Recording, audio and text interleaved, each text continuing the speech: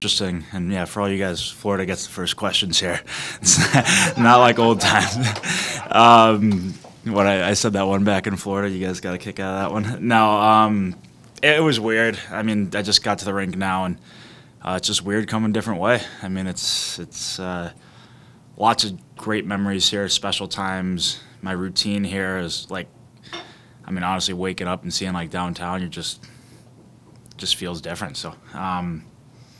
It's probably not going to sink in until I get out there for warm-ups or for the game, but just super jacked up and excited. And like the guys that came this way probably had the game in Florida circle. It's same with me. Like I'm really looking forward to seeing the fans and playing in this awesome building again. Matthew, you talked about the memories. I wouldn't say nervous really, but pretty excited.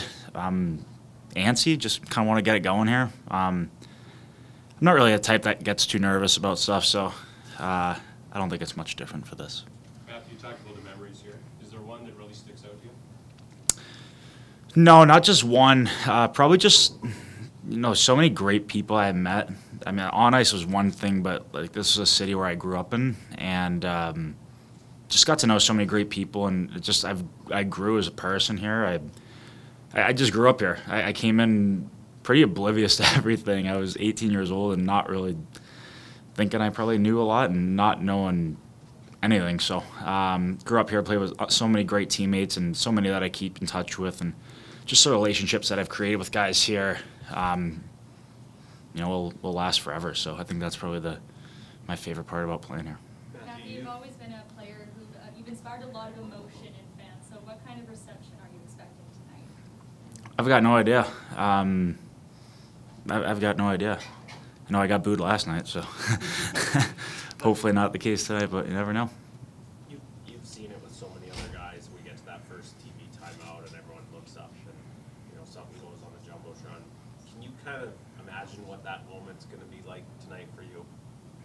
Not really, no. We'll see what happens. Honestly, I'll probably just be in the game and forget that it's coming or forget about it. So, yeah, if it happens, see how it goes. And I wish, like, I kind of think that's like the organization's way of saying thanks and all that. But I don't really get the chance to thank everybody. I mean, I have before, but not the same as that moment. So I obviously just thank all the fans and the people in this community that just made this place so special for me. And I unfortunately don't get to make a tribute for them, but I think they know how I feel about them. What do you want how do you think your tenure with the Flames will be remembered by fans? Well, I hope it's somebody that just left everything out there, on the ice, off the ice.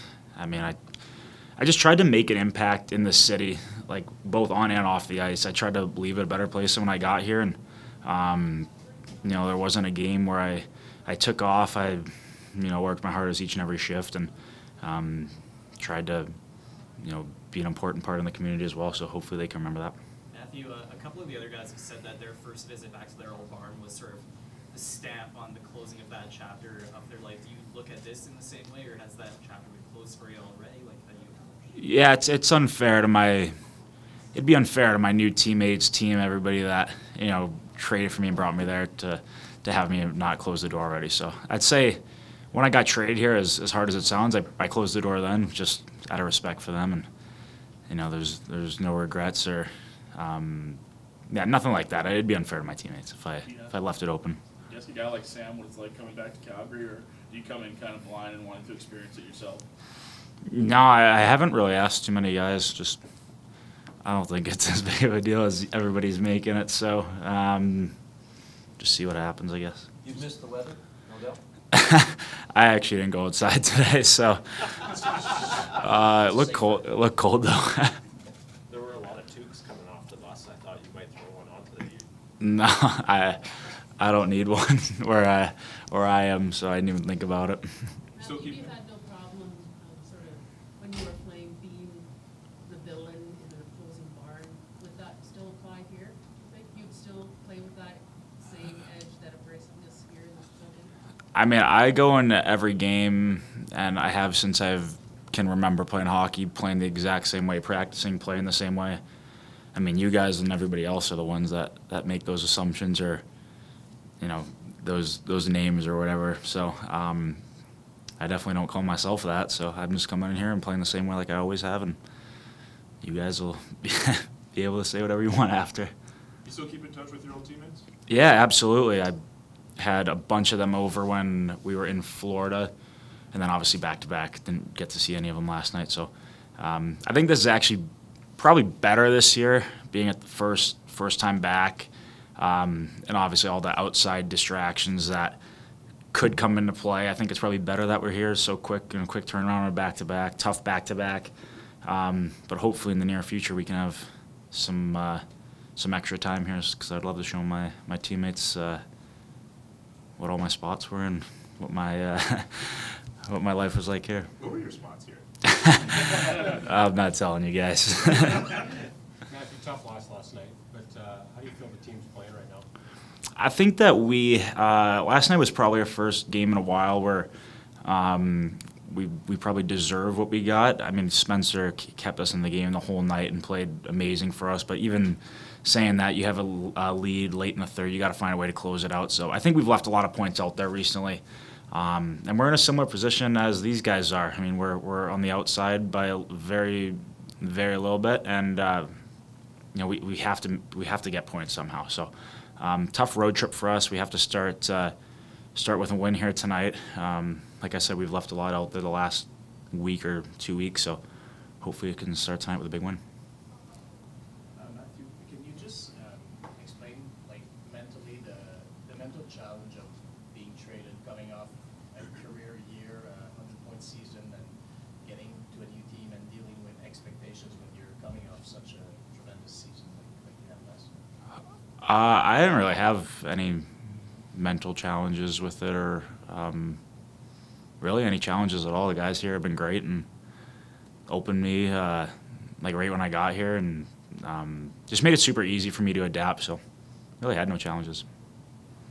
Thank you. Awesome. Thanks, guys. Too much for us in the third. That's not what we want to be known for, opening it up and trading chances and chances. And definitely don't want to be leaving Bob out to dry like we did for most of that third.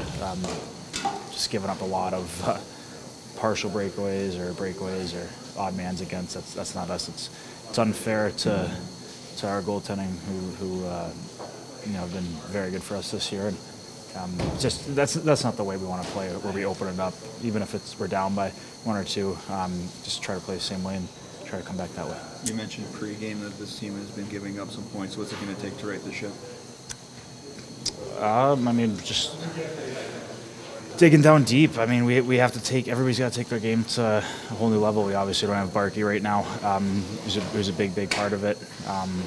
Our captain and everything. So everybody else just has to step up. And you know, this road trip is very important for us. 3 more games here. So you know, that's 3 losses in a row.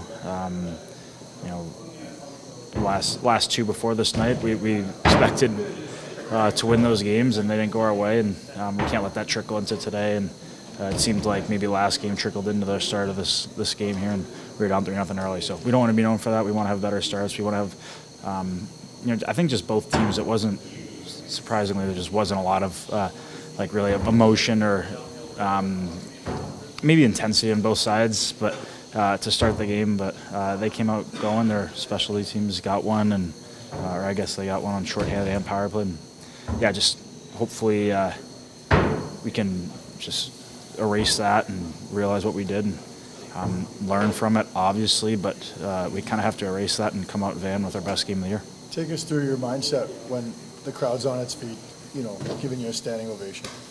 Yeah, it's nice. Special, obviously had lots of fun memories here, so yeah, it's pretty cool. Pretty cool. They kept it going for a while too, so it wasn't just like a couple of second thing and it was over. So yeah, nice one.